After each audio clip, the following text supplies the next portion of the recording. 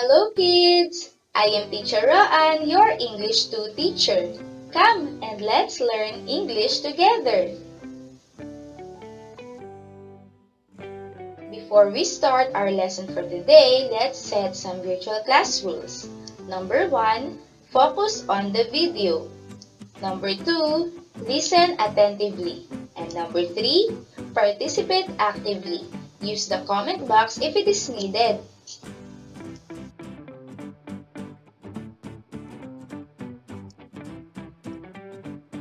Hello kids! How are you today?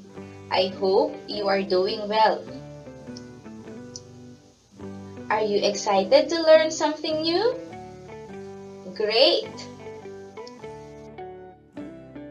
Our objective: identify important details in expository texts. Listen 2.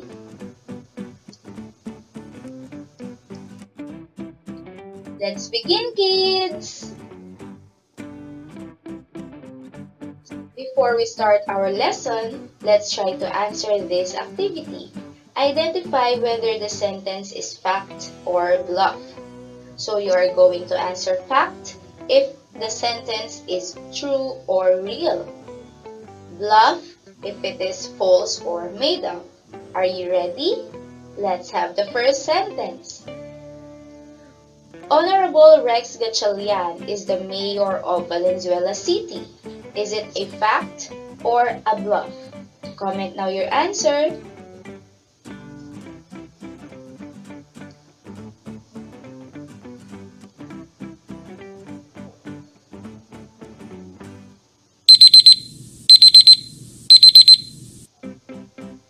And the correct answer is fact. If this is your answer, you are right. Number 2. Philippines is part of Southeast Asia. Is it a fact or a bluff? Comment now your answer.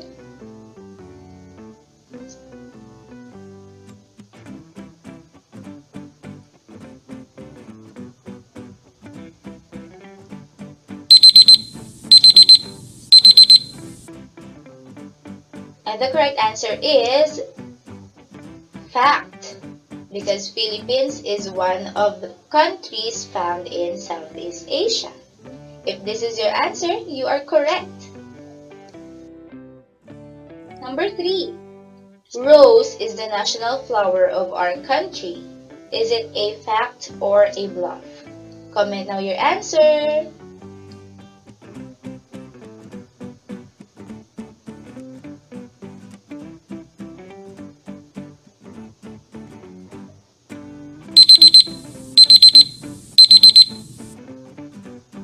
And the answer is bluff, because our national flower is sampaguita, not rose. Number 4. Earth is the third planet from the sun. Is it a fact or a bluff? Type now your answer in the comment box.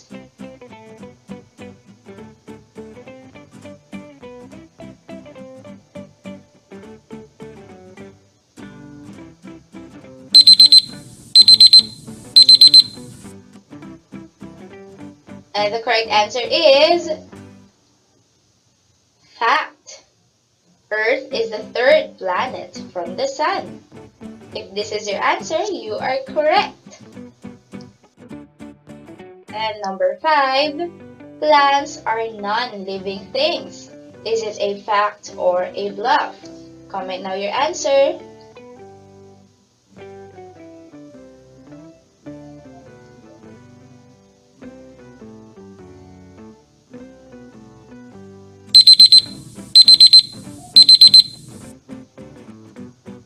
And the correct answer is bluff, because plants are living things. They grow, they eat, and they reproduce like humans and animals. So, this is a bluff. How many correct answers did you get in our first activity? Today, we are going to learn how to identify important details from expository texts. So, are you ready?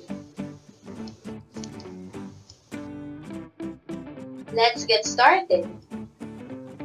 Expository texts are informative texts that explain something to the readers.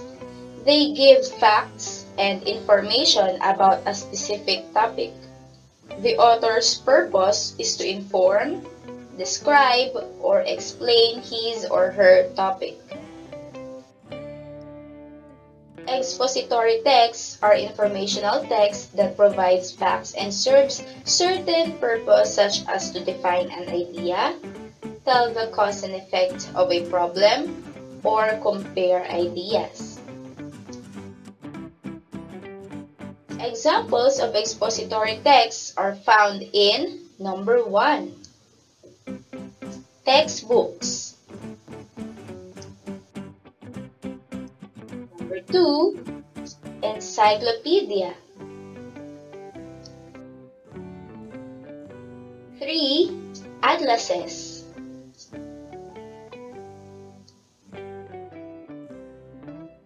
4, newspaper. 5, magazines.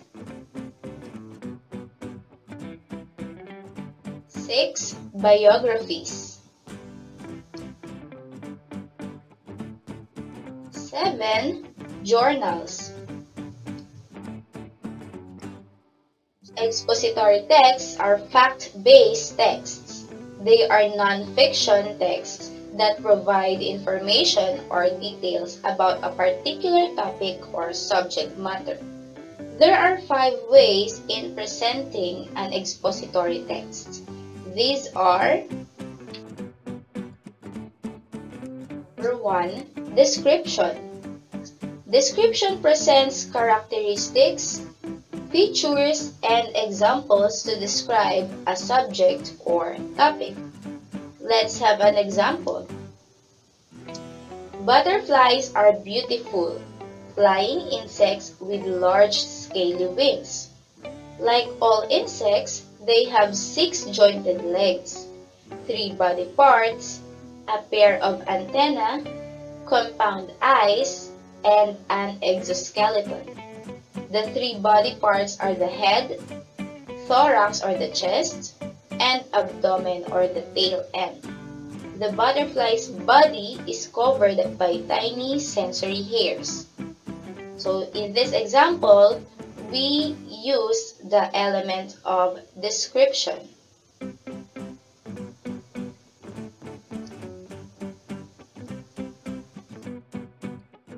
Number 2 is sequence. Sequence presents items or events in numerical or chronological order. So, last second quarter, we had a topic about sequencing events. So, I know that you have an idea about sequence. Let's have an example. A frog goes through 4 stages of life. It changes and grows at each stage. Frogs lay eggs. That is where new frogs come from. The eggs hatch in 1 to 3 weeks. Then, a tadpole hatches from an egg. A tadpole lives in water. It uses gills to breathe. It has no legs. Next, a tadpole grows into a froglet. A froglet looks more like a frog. It has legs for hopping and walking. It has lungs for breathing air. An adult frog doesn't have a tail. A female lays eggs. And that is the sequence of a frog's life.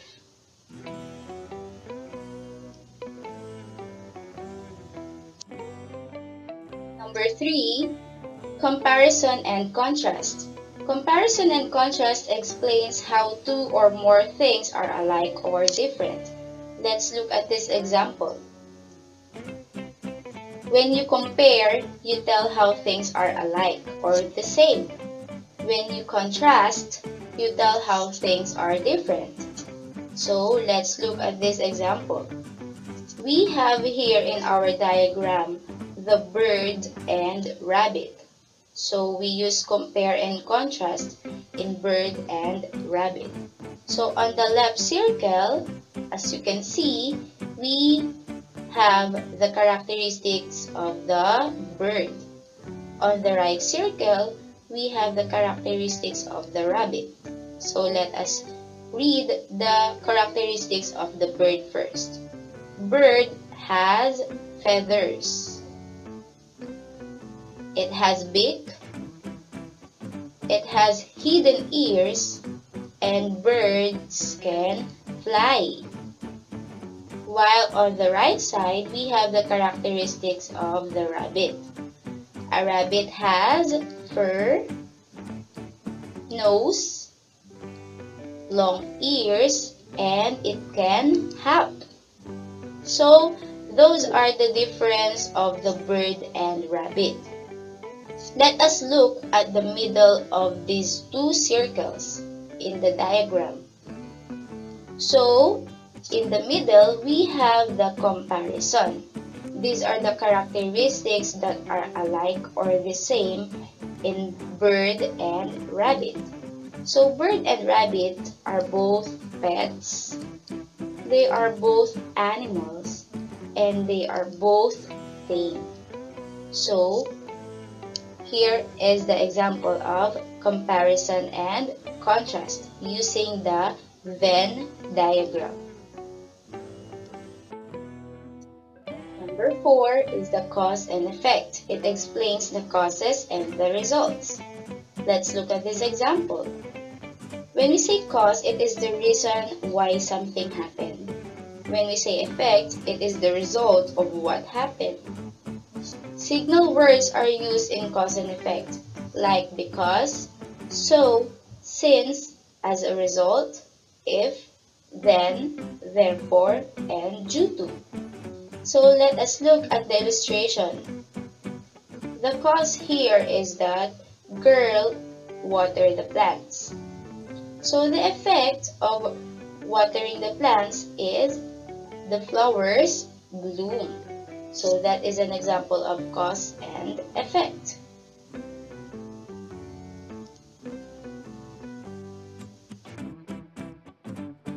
Number 5. Problem and solution. It states a problem and lists solutions for it. When we say problem, it is the trouble that happens to a character in the story. When we say solution, it is how the problem is solved or faced in the story. So let's have some examples of problem and solution. The first problem is a tire goes flat. So the solution is put air in it. The second problem, the pencil breaks. So the solution, get a new one. The third problem, a bee stings. And the solution for it is put medicine on it.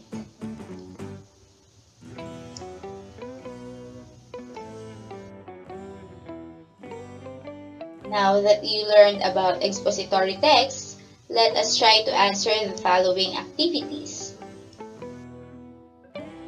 Let's try this. Identify what element of expository text is used in each item. Select your answers from the choices below. Number 1. There are no face-to-face classes in the country due to COVID-19 pandemic. What do you think is the element of expository text used in number 1? Is it A, description, B, sequence, C, comparison and contrast, D, cause and effect, or E, problem and solution? Type now the letter of your answer in the comment box.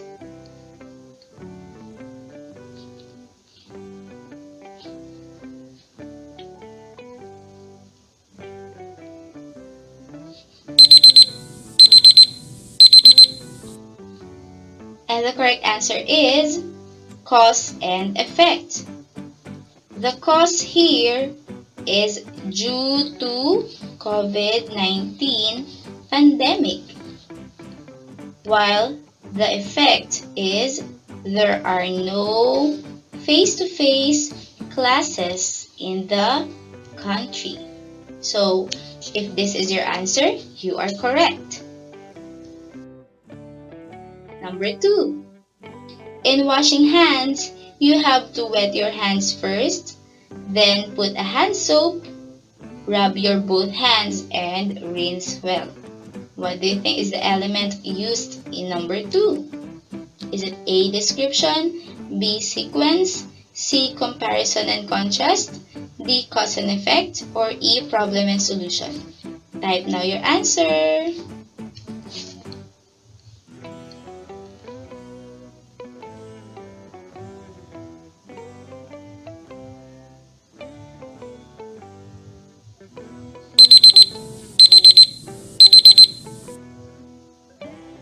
So the answer is letter B, sequence.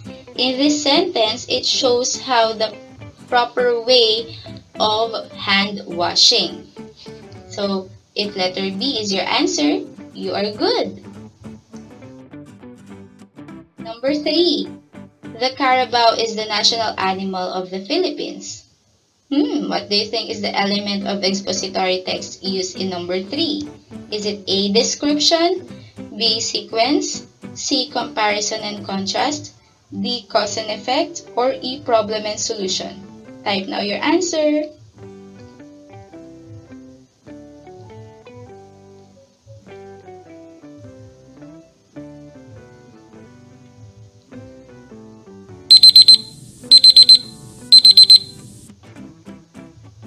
And this sentence shows description.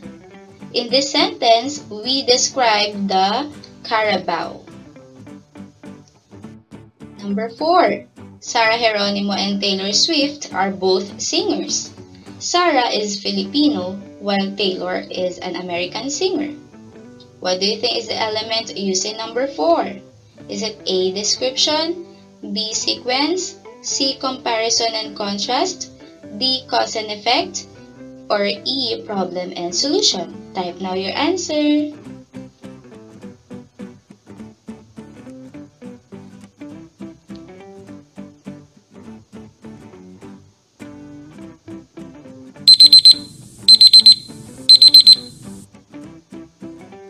And the answer in number 4 is letter C, comparison and contrast. In this sentence, we compare and contrast Sarah Geronimo and Taylor Swift. So, in this sentence, they are both singers. And when we contrast them, we see that Sarah is Filipino, while Taylor is an American singer. So, if this is your answer, comparison and contrast, you are correct. And number 5. Many Filipinos were affected by the COVID-19 pandemic. The government provided support funds to them. What do you think is the element here in number 5? Is it A, description, B, sequence, C, comparison and contrast, D, cause and effect, or E, problem and solution?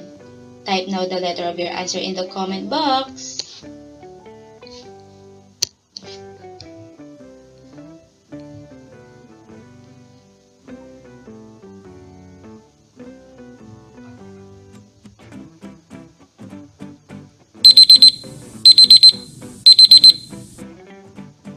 And the answer is letter E, problem and solution. What is the problem in this sentence? Many Filipinos were affected by the COVID-19 pandemic. So the solution of the government is the government provided support funds to them. So if letter E is your answer, you are correct.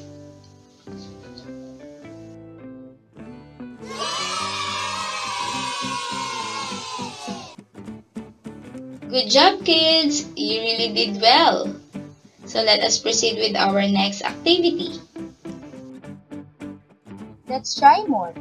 Read the text and answer the following questions. So let us read and understand the text so that we can answer the following questions correctly. Here is the text. Erosion is the wearing away of the land by water, ice, or wind. Soil erosion is a natural process. It becomes a problem when human activity causes it to occur much faster than under natural conditions.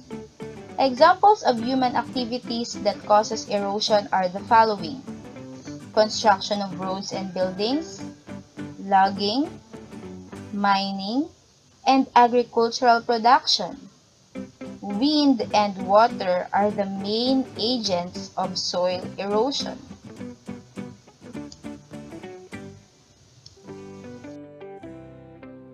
So let us try to answer the following questions about the text. Number 1. What is the text about? Is it A. Soil, B. Erosion, or C. Weather? Type now the letter of your answer.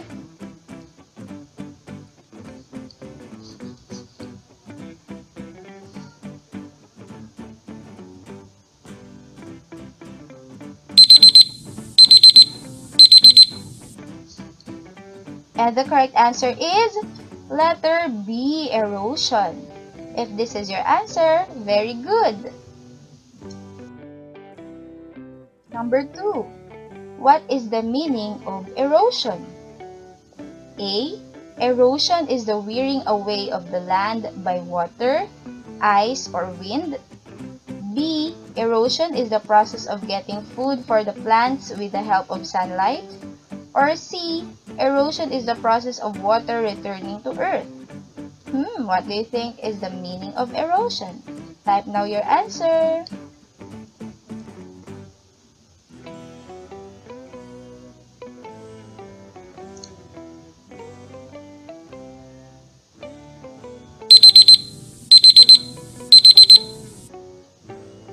And the correct answer is letter A.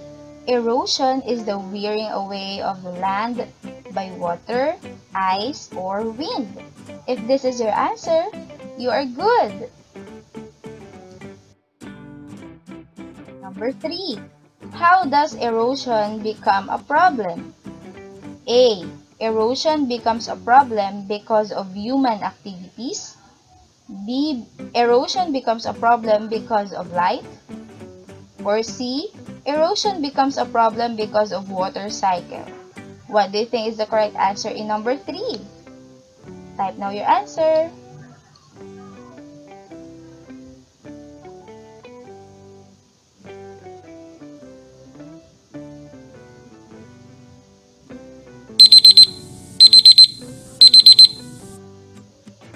And the correct answer is letter A. Erosion becomes a problem because of human activities.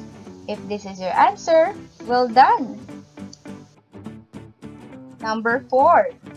The following are the agents of erosion except blank. So we are looking for the not agent of erosion. Is it A. Wind, B. Water, C. Trees? Type now your answer in the comment box.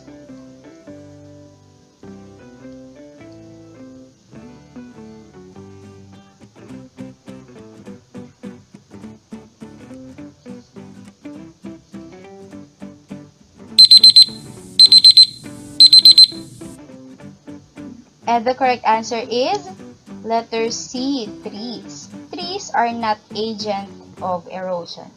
So, if this is your answer, you are correct. Number 5. Which of the following human activity causes soil erosion? Is it A. Fishing, B. Boating, or C. Mining? Type now your answer.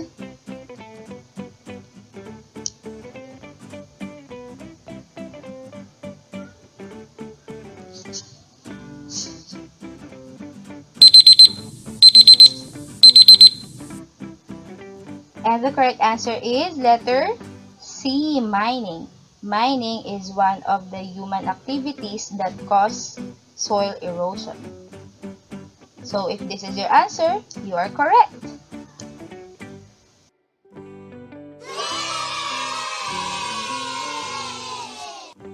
Very good, kids! Now let us proceed with our next activity. Are you ready? Let's do it. You're going to read the text again and answer the following questions. So here is the text. It is entitled Water Cycle. Do you know that water on Earth is being reused? The process of water moving around the Earth is water cycle. It is made up of 3 stages: evaporation, condensation, and precipitation. Evaporation happens when the sun heats up the bodies of water, like sea, rivers, and lakes. It turns into water vapor and rises up into the air. When the water vapor rises, it turns into steam. From gas, it turns to liquid or water droplets that form clouds, and this process is called condensation. Clouds contain millions of tiny droplets of water. Water keeps on condensing to form the clouds. Once the clouds become too heavy and the air cannot hold that much water, it returns to the earth as rain, or also called as precipitation.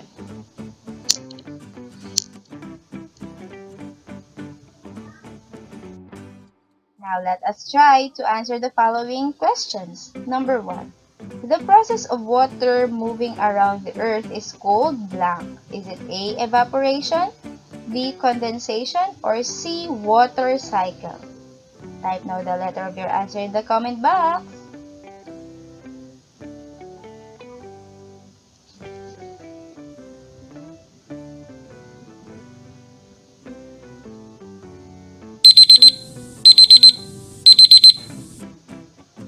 And the answer is letter C, water cycle.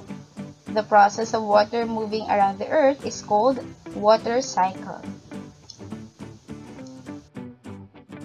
Number 2. What are the 3 stages in the water cycle? Is it A, evaporation, condensation, precipitation, B, evaporate, condense cycle, or C, precipitation, water cycle, condensation? Type now the letter of your answer in the comment box.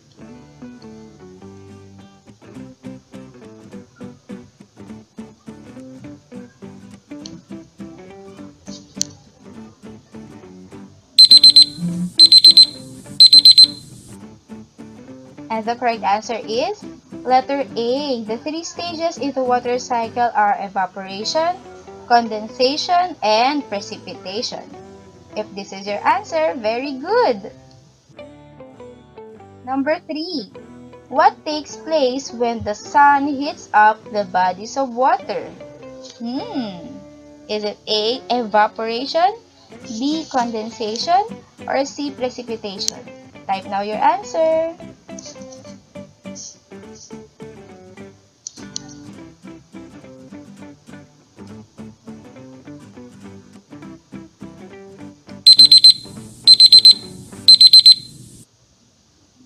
And the answer is letter A, evaporation. If this is your answer, very good. Number 4. The clouds are formed when blank happens. What stage is this? Is it A, evaporation, B, condensation, or C, precipitation? Type now the letter of your answer in the comment box.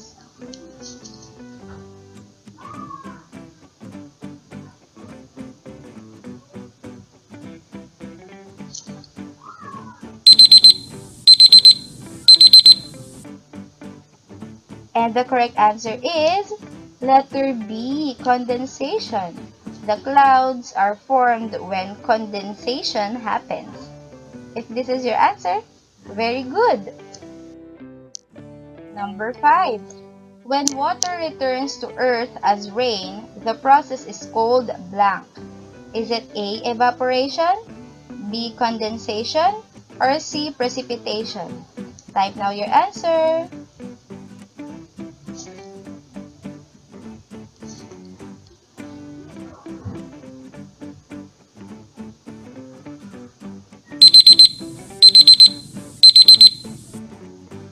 And the correct answer is letter C, precipitation. When water returns to earth as rain, it is called precipitation. If this is your answer, well done!